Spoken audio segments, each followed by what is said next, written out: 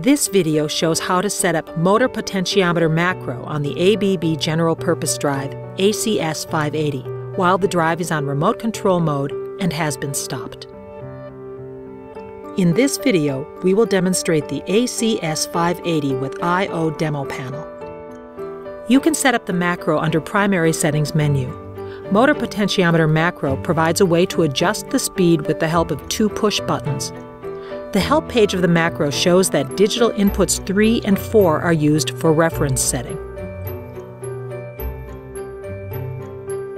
Now we run the drive and the motor by activating Run Enable option. This is done with digital input 6. Digital input 1 gives the actual start command. The motor is not running since the reference frequency is 0. Next, we'll set values to increase the motor speed. Digital input 3 is used to increase the reference value. The reference frequency increases as long as digital input 3 is activated. When digital input 3 is deactivated, the motor continues to run at the existing speed. Next, we'll set values to decrease the motor speed. Digital input 4 is used to decrease the reference value.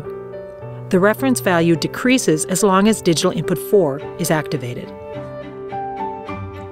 To define ramp time for the chosen macro, go to Parameters menu.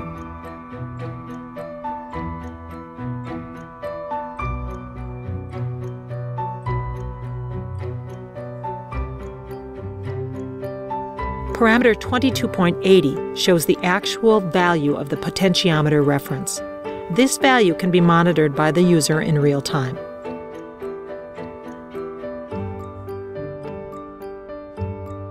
The ramp time of the motor potentiometer can be adjusted by parameter 22.75. This ramp time is the time needed to accelerate from minimum speed to maximum speed.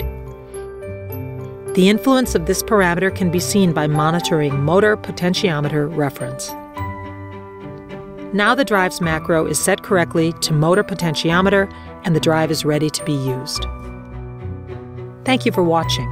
For more information, please visit our website.